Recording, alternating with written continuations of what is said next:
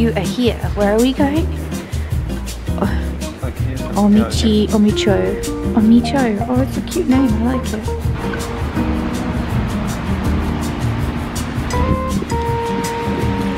Oh, hey, Squirmy. Whoa. That's an awesome entrance. That is an awesome entrance. Welcome everyone back to the channel and welcome to day 2 of our trip to Japan in April 2018. Awesome.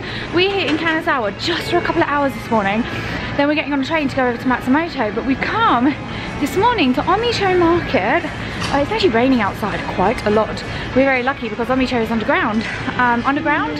Undercover. Undercover. It's undercover, not underground. I think it's largely a fruit and veg market, I think. We're going to go around and have a quick look for an hour or two, and then we're going to go over to the station, Kanazawa station, which is now one of my favourite stations in the whole world, and get on the train. Anyway, come along with us, it's going to be fun, and hopefully it's also going to be non.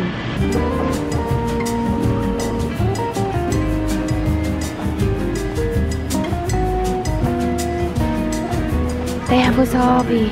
That's what it looks like. It looks like ginger, doesn't it? Yeah. Amazing. This stuff I absolutely love. Walabi mochi. Walabi mochi, that's what it's called. And usually put sort of like a dark sugar syrup on it. It's so good. I have seen a lot of fugu here in Kanazawa. Seems to be a fugu town. Or at least a place where you can get fugu. I'm pretty scared about fugu, only because of that Simpsons episode. That's it. I probably shouldn't base all of reality off of Simpsons, but never mind. Fruit in Japan is so expensive, but it's also the most delicious fruit I've ever tried in my whole entire life. It's massive and extremely juicy. It's amazing. There's uni there, which is sea urchin. I'm a bit hit and miss with uni. I like it with soy sauce. If you ever have it, the best thing to eat it with is soy sauce. By itself, it's a very odd flavour. Now scallops, that's what I could go for. They look awesome. I think this is one of the famous croquet places, or if not the famous croquet place. It's a croquet of foods that are covered in panko breadcrumbs. They're really, really good. I think they have a pumpkin one here. Vegetarians, you may be able to have it. It may be made with chicken powder on the outside. I don't know. Vegans, definitely not. I know they use an egg wash in this, so it's not for you. But that's the pumpkin one there. If you want tips on how to ask if something contains meat, let me know. I'm very, very happy to tell you. I'll put a note down in the description so that you can see exactly what to say. Also, people who are a little bit more adventurous, fried oysters, kaki fry, are really, really popular here in Japan. And yeah, you can get them here as well. They're delicious, but slightly different to what we're used to having, or how we used to oysters being served. This grilled fish looks unbelievable. Check that out. 250 yen! Oh my god! I might buy 4 of them. And this is eel. The eel looks amazing. 4,000 yen for one eel. Must be good eel. There's a 6,000 yen crab. No, it's 8,500. Oh, that must be a tasty crab. Oh, that one 9,000. 9,000 yen crab. That's a really expensive crab. Looks like we're getting into the fish market section. I haven't seen this much fish since Skiji. It's crazy. There's loads of shellfishy things over here. I don't know, there's crabs and stuff. And langoustine. I'm going to pretend I know about what things are called. And also sea snails. What were you going to say, Liam? Part of tuna. Oh, inside of tuna. It's huge, isn't it? They are ginormous. They are absolutely scary creature down here. That is a really scary creature. Oh my gosh. What the hell is that? I don't even want to think about it. The sea is a mysterious place full of delicious things. This is amazing. You can buy your clothes here as well. It's a proper market. You can get everything. Umbrellas, clothes, fish, and expensive crabs. These types of onions in the center of the screen. Or radish. It's a radish, isn't it? They always remind me of Super Mario Brothers 2, right? Him carrying it around. Liam, you found an alcohol store. Good job. Good job, Liam. Let's go in, because I want to see if they've got any biru. I bet they don't, but let's have a look anyway. Oh, wow. Those are those ones. Yeah, there. Also, you could just buy the dark one. We could drink that on the train. Yeah, you could do. It's like being like old man on the train drinking. Old woman on the train drinking. I love the giant sake bottles. They look amazing. Look at this. I just don't know what any of them are. A friend of mine's sake expert, Japanese. She knows all the good stuff, but they're just so beautiful. To be honest, if I was buying any here, I'd probably just pick one that was a decent price and just hope it was good. Or choose one that had some really cool art on the cover. Like, wow, that's amazing. They are actually cutting iron. Here he goes.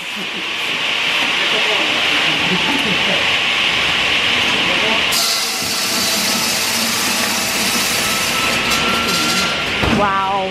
We are at the station again. This lovely guy is sorting us out with some tickets to Matsumoto. He printed out this little thing actually, which tells us exactly when our train's leaving here, arriving at Nagano, and then getting a train to Matsumoto. Interestingly, Google actually told us to get a local train, but this is a fast one, so we're going to get that one instead. 13 Shinano 14 Kanaba 7AB. Okay. Arigatou gozaimasu. It does. Thank you. Yay! We're going to pick up some food for the journey, popping into the convenience store, and then also to get probably some eki bento, station bento, and also some onigiri as well, because Liam likes onigiri, and it's actually a very good thing for vegetarians, as you can usually find some pretty decent vegetarian onigiri.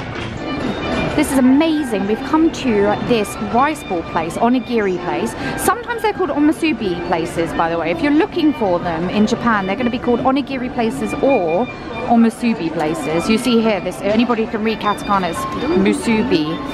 It's just another word that they use for onigiri. This is amazing. Look at this. I don't know if you can see, but they've got absolutely loads of them, and every single one is marked in English and whether they are vegetarian or not vegetarian. That's unbelievable. So look, rice with pickled mustard leaves, non-vegetarian for whatever reason. And over there, the one that Liam is just grabbing, that is umeboshi, so pickled plum inside of a rice ball. It's completely vegetarian. It's marked so as well. It's awesome. I'm so impressed, really. I've never seen this in any rice ball place in the whole of Japan. I've never seen this. It's great. Oh yes, to the Shinkansen entrance. Shinkansen often has its own entrance in Japanese train stations, so you want to look out for it. It will usually be the blue one. Blue means speed, obviously.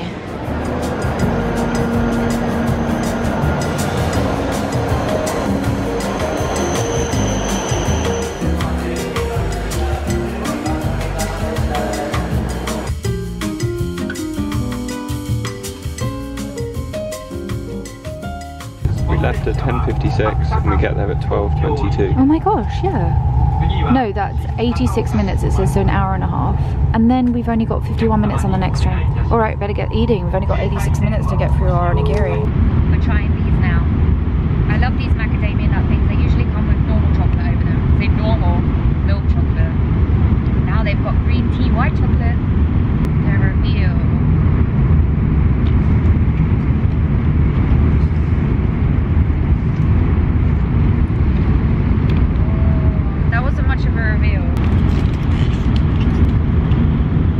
I moved it.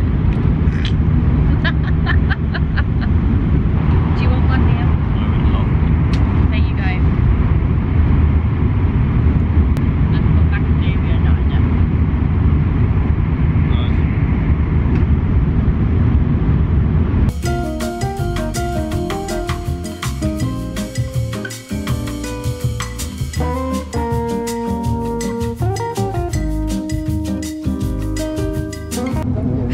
There were mountains and then there was a wall.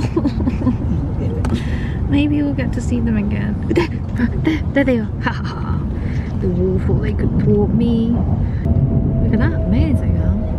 I think this is like the Kurobe Dam area mountains. Kurobe Mountains. Kurobe. It's very pretty.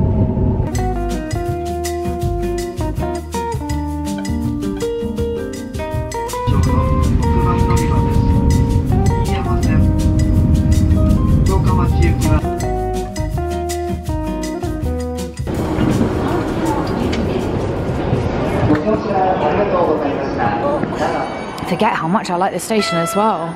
All of these big stations are really nice on this line. Here, Midori. Oh, I remember this place. Yeah. What's it called? Maruyama? Where? Oh yeah, that's it, up there, cool. Yeah, Maruyama coffee, I'm excited. Yeah, it's a beautiful station, I really like it. Ooh. We liked Nagano, we did. We did like Nagano. We have visited Nagano before. We stayed here for a few nights when we were visiting the Jigoku-dani Monkey Park. It's where the monkey onsen is, where they have the snow monkeys and they bathe in the onsen throughout the year. We actually went in summer, not in winter. It was amazing. It was so good. I wasn't vlogging at that time, sorry. I hope to do that journey at some other point in the future, which would be good. But yeah, anyway, Nagano is a cool place. So this is what the coffee place looks like. Lady just asked me for my order and wrote it down on this bit of paper here. I think I'm going to take it up there to pay, and I think she shouted my order over. They've got a pretty intense coffee machine over there. I think this is going to be pretty good.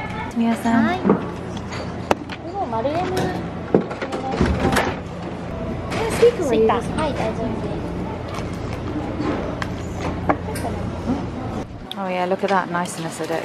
Oh, lovely. It's really hot. It's really hot.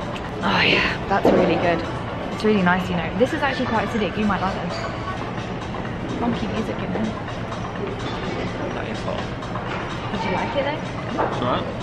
Too hot though. We are back inside the station and we are now waiting for our train just inside. It's a little bit nippy on the platform, so we're hanging out downstairs. This train that we're getting is a limited express train on the Shinano line, which is going to Matsumoto. The limited express trains will almost always require you to have a special ticket to ride on them. It's kind of weird because they call themselves limited express and not express trains. When I first came to Japan, I always thought an express train was like the fastest version, and then the limited express was the next fastest version. I don't ever think they have actual express trains. I've never seen an express train. Liam's shaking his head. Anyway, if you see a limited express train or a train is labelled as limited express, you're going to need a ticket to ride on it. If you have a JR pass, you can get your limited express tickets for free or as part of the price of the JR pass. So you can just go and to a regular ticket booth, speak to one of the people there and just get a limited express ticket for free. But you must have one to get onto the limited express train, so don't just try to get on it. So that's our train. It's the limited express Shinano, or on the limited express that's going on the Shinano line, and its final stop is Nagoya, but we are getting off way before that. It's leaving at 1 o'clock. Wow, this is our train. This is amazing. It's already here. I'm not too sure if we can get on it. I think Liam's gone to find our thing. This way, yeah? Okay, cool. It looks a little bit like an American train. How weird. It's a tiny little soba shop on the platform. It's amazing. People are getting soba to bring onto the train and eat it. It's about lunchtime, so it's probably a really good thing to do. Oh, look at that cool train over there. Wow, that's retro. Love all these old trains. They're amazing. Oh my gosh, that's cute.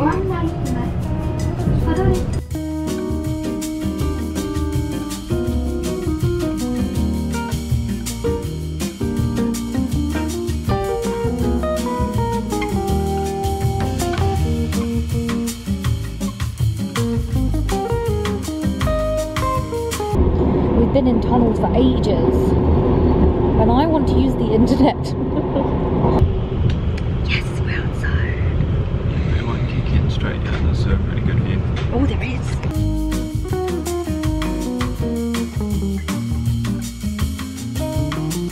We are getting off the train.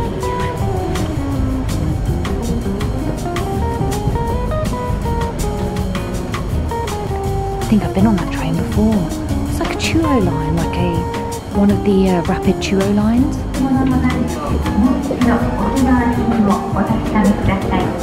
So this is Matsumoto Station, a lot smaller than Kanazawa. I would have thought it would have been bigger. But this is it. I suppose it is a pretty small town. Cute in there. It's also got a Midori department store. It seems like all of the big stations in Nagano may have one. Or is it a Nagano department store? People from Nagano, please tell me. Where does Midori originate as a department store? I know it's a colour. It means green for everybody who doesn't know. Anyway, we are going this way. We are staying at another Hotel Dormi Inn, and yeah, I can see it too. We're staying at another Hotel Dormi Inn. We're staying at the Hotel Dormi Inn in Matsumoto. It's my favourite hotel chain, so let's go. Ta-da! So yeah, so we're in Dormi Inn in Matsumoto. I will show you around. our room. It looks exactly like the room in Kanazawa. If you watch the vlog when we entered into the room in our hotel in Kanazawa, this is the same hotel chain, Dormy Inn, which I absolutely love, mostly because they always have an onsen, a bathhouse on the top floor of their hotel. The room looks incredibly similar, So just quickly, because we have to get going soon, this is our room. We got a big bed, which is nice. It's actually pretty sizable. Sometimes these double beds aren't really double beds. Lavatory, shower that we never use because we always use the onsen, so we never use the shower, but it is here. It is pretty decent. We also have a little washlet area, which I have already destroyed. Tiny little space for actually it's not, it's a pretty decent space for hanging up clothes. More than we had in the last place, that's true. And that is our desk area. Right, we got to get moving, so yeah, I guess I'll see you guys in a bit. It's a bit windy. We found the river here. Beautiful Matsumoto town. We just took a walk through. They have rather wide streets, but it's pretty quiet. Beautiful clock on the top left, and if you can see it, cherry blossoms everywhere. It's lovely. Look at the giant toad god. Oh my god, that's an amazing statue. Oh, I want one. It's weird though, we don't have a view of it yet. We haven't had a view really at all. Give it a second. Oh, actually I can see it. I can see it over there. Woohoo! So, just here to the right hand side, there seems to be people giving free tours in English if you're interested. Liam and I tend to do touring at our own pace, so we're not going to do a tour guide today, but if you guys prefer to have a tour guide in English, they are available, and just go over there as you come into the entrance if you're approaching from Matsumoto town. I am going to take a photo from here because it looks pretty amazing, the view right now. I'll turn you around so you can have a look. Look at that, guys, isn't that amazing? Matsumoto Castle. This is one of the biggest and best castles in Japan, and for whatever reason I've just never ever been here. It's phenomenal to finally see it. Right, let's get some of those Instagram shots and then let's have a look around. There we go, look at that, that's amazing. I think we go in round to the right and then we might be able to get up there. I think I can see some people walking along the top floors, so that you can probably go all the way in. That's amazing. I don't think I've seen a castle in that colouring. I like it. There you go, let's get a better close up. Oh my god, it's so cool. Right, let's go in and take a look around. The small northern tower, especially is in danger of collapsing in case of a major earthquake. It has been closed to tourists since July 15, 2017. Be sure to follow the stars. Evacuation instructions should an earthquake occur. Scary. Yeah, there we go. 610 yen per adult and 300 per kid. We're trying to work out how many times this castle has fallen, if it's fallen at all. It's very, very common for castles in Japan to have fallen due to earthquakes. They got burnt down. Sadly, one was bombed. Was Hiroshima Castle the only castle that was bombed? I can't remember. Well, one for definite, and generally they've fallen down and had to be restored. Some of them just general wear and tear. I mean, these buildings are largely built out of wood and they've had to survive hundreds and hundreds of years. At the moment, it seems like, from what we've read, Matsumoto Castle has largely been standing for an incredibly long time, at 300, 400 years or something like that. The original castle was built in 1593. It is incredibly well fortified because during that time it was a feudal time. There was lots and lots of battles going on at that time, so it's very, very well fortified. Bits of it were added afterwards. There's a moon viewing spot and other such things. Those buildings aren't as well fortified naturally because there was peace had come, and so peace had arrived, peace had come, and so there wasn't so much need to fortify those particular buildings. Yeah, it's quite unique because it's a Hirojiro, I think I've got that right, a Hirojiro, which is a castle which is built on a plain rather than built on a mountain or a hill. It's amazing. It's a bit backlit at the moment, not too sure if you can see. Might get another view around the other side. I love it, it's imposing glare. It's so dark, it's amazing. You said it has a mascot? Oh my god, he's cute! Oh, I love it. Why is it so pretty? I don't know. Oh, that is an amazing picture. Take it now. That is a kick-ass photo. Good job, guy. This is a nice entrance here. So this is the entrance into the castle. Sort of have this other keep here. I think this might be the bit that we're not allowed into. I think we'd probably go in there and head straight left. I will be amazed if you're able to take shoes in here. Okay, no, you're not. You have to take your shoes off.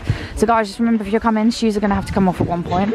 So make sure you give your feet a nice good wash the night before, right? Arigatou gozaimasu. Oh God, my God, guys, these are really steep steps to get in here.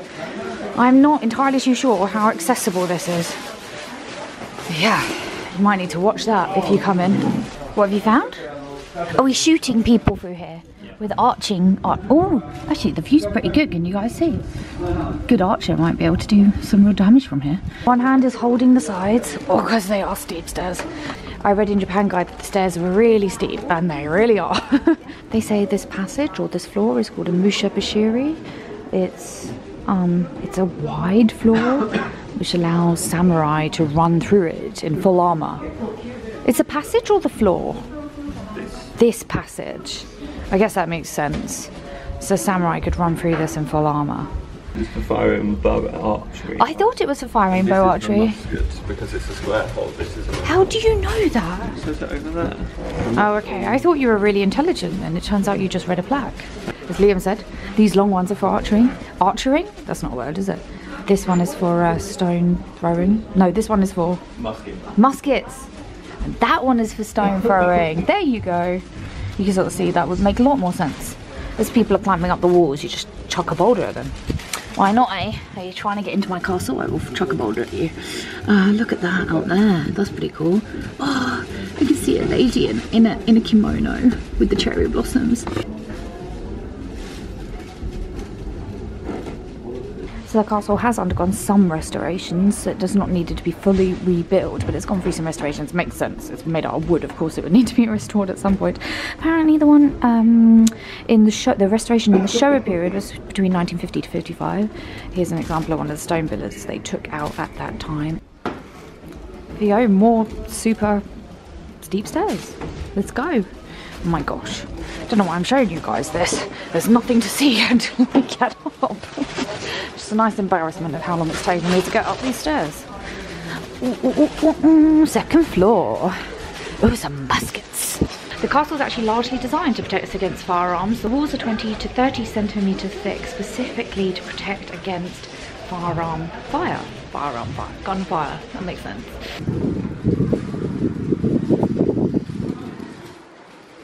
Samurai outfit. I'm always surprised at how small they are. He doesn't look very happy to be wearing it on the right hand side. Yeah, they are phenomenal though. Wonder how much they protected against gunfire. The staircases seem to be steep by design, which makes sense really. It's good so that your enemy has to work hard to get up them. They're also separated. Stairs don't lead from one end to the other, which is probably another thing by design to make sure again that your enemy can't race up to whatever's on the top floor. Okay, so here Liam's going to go up the 41-degree stairs. Now Liam's about 180 centimeters tall, so he's making light work of it, but other people aren't having the best time. Alright, it's my turn, and it's no photography allowed on the stairs. I've got to put you away, which makes sense, because otherwise it's likely to fall. Right, I'm up. I think I've climbed easier mountains, to be honest. So you can see these aisles are pretty narrow. The ones downstairs were quite wide. For samurai, I don't think samurai get up here in their full armour.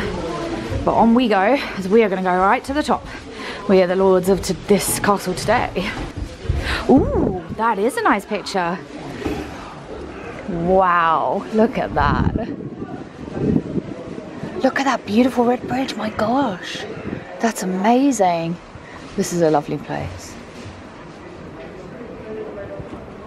We made it to the top floor. Yes, it's 22.1 meters above the ground, and yeah, it's got a view out all 4 areas. It's a bit windy here. Every single window is open, north, south, east, west, which is pretty cool. This guy just explained to us about how it was 400 years old, this castle, and they're hoping to get to 500 in 2094. So at 2094 they'll have their 500th year celebration, which is amazing. Apparently a goddess is enshrined in the castle roof with 500 kilograms of rice, and because that rice was deified and the castle has survived to this day. That is the entrance that we came from, round to the right hand side.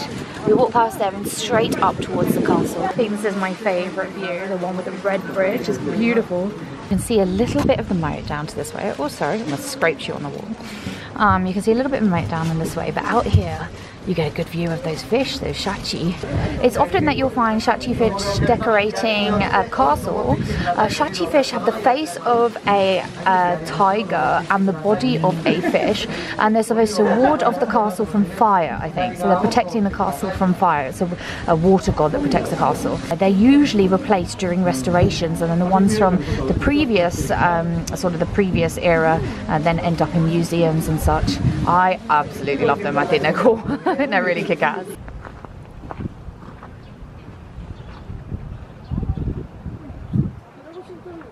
That was great. I loved it. Pretty good for 310 yen each, don't you think, Simon? 610 yen each. Yeah, Matsumoto Castle, brilliant. I'm glad we came all the way here. Tomorrow we are going to Kiso Valley, so we're using this as a base to get over there as well. We're actually going to go now, probably look around the town a little bit, I guess. Maybe pop into a few shops. If you come along with us, great. I don't know if there's going to be anything interesting. If not, I will say goodbye now. So thank you so much for watching. There might be footage after this, there might not be. Anyway, thanks again, guys. For now, I'll say goodbye. I'll see you in a bit. If not, in the next vlog. Okay, bye.